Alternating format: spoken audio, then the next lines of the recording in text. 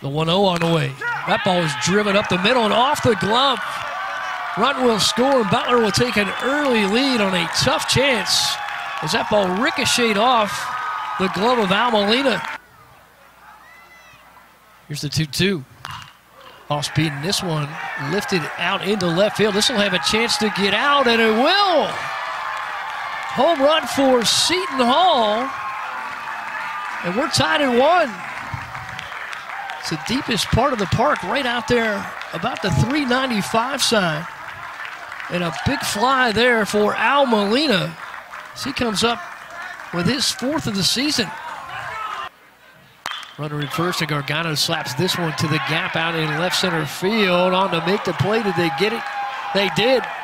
They'll call the out on a fantastic defensive effort in left field. Cristiano Del Castillo.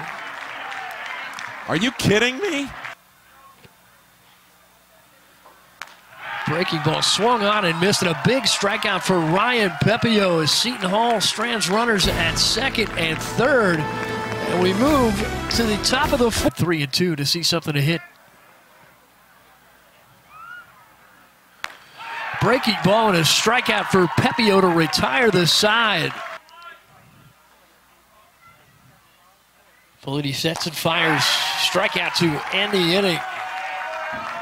So the Bulldogs go down. We remain tied as Andrew Politi comes on for some solid relief work for the Pirates. We move to the bottom of the 8th. All even here at Prasco.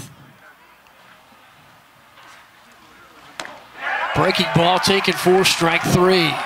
That will end the inning. Politi pitches a beauty of a top of the 10th, and Seton Hall coming to bat in the bottom of 10, all tied at 1 here in the Big East Championship on a single. It's back in the 7th inning.